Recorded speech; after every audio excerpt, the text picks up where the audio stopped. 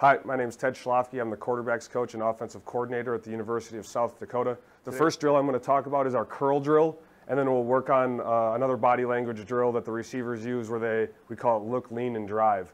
With our curl drill, the receiver is going to work his leverage on the quarterback. We just used a curl as a basic route for it. It applies to a lot of different routes. They work their leverage, and as they get up the field in a man-to-man situation, really they run into three total situations where when they're coming back to the quarterback, the defender will either be on their inside shoulder, where we'd like the ball to be placed outside their frame so that they can turn and get up the field away from the defender. The other situation, of course, is where the defender will be on his outside. We'd like that ball to be placed on the inside of his frame so he can take the ball up the field. And then, of course, when you have an open window, the receiver is going to try to apex the two defenders there. Quarterback will put the ball, still putting it on his shoulder to lean him up the field. So as the receiver reads the coverage there, we'll end up in a situation where that tells the quarterback essentially where he wants the football.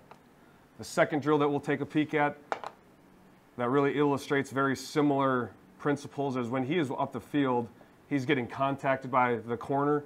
He's going to lean up the field, try and get vertically to get his momentum up the field so that when he snaps off this break, we're able to present with more separation at the top of the route. And it's really important that he does that instead of allowing this thing to melt inside so he can work to undercut that with better momentum. So we'll look at some film to take a look at those two drills.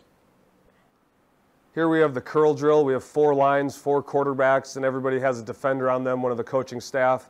And as they press up the field, they're really reading how the defenders are playing them. And then you see how they come out of the break. If you take a look at the guys on the outside, both have defenders on them, and really they're expecting the ball in a certain spot. And really the example on the left is exactly how we want the receiver to run through the football to continue to bring that ball back, not allowing the cornerback to defend it.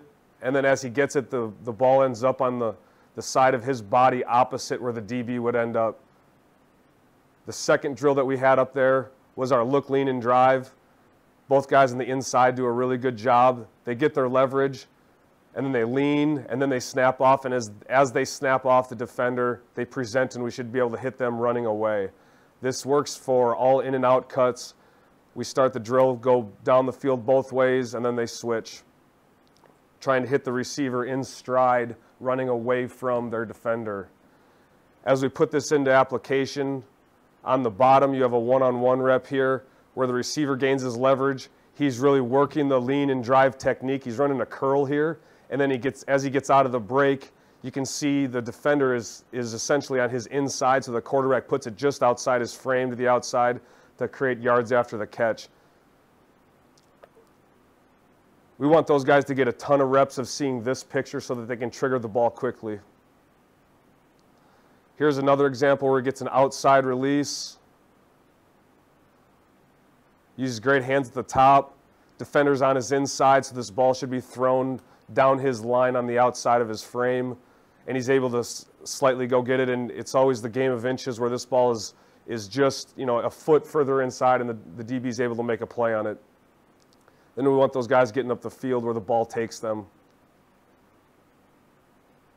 One more look at it on the inside here.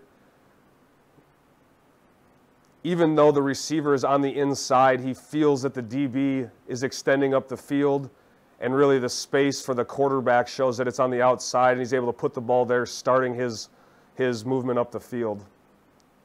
As we take a look at this in a 7-on-7 rep, in the slot to the top, he's working the other look where he would end up wrapping this thing into the window, and then actually the quarterback's getting the look where he's putting the ball away from the safety, which is about a foot further outside his frame.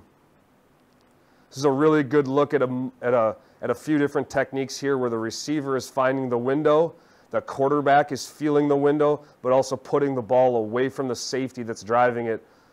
So he's really throwing the ball away from essentially three defenders, and the receiver does a great job of breaking back through the window to catch and run and get up the field.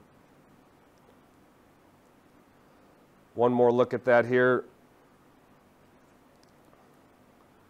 Inside, he gets the third of the looks where it's really a zone picture. He's trying to find the apex of the zone.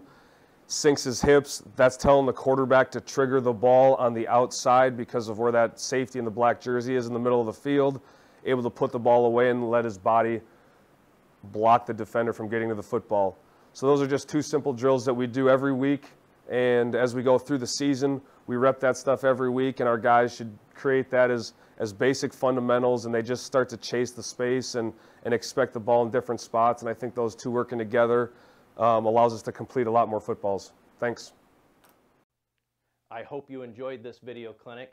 Please subscribe to InstaClinic so that you stay connected to this one-of-a-kind football resource.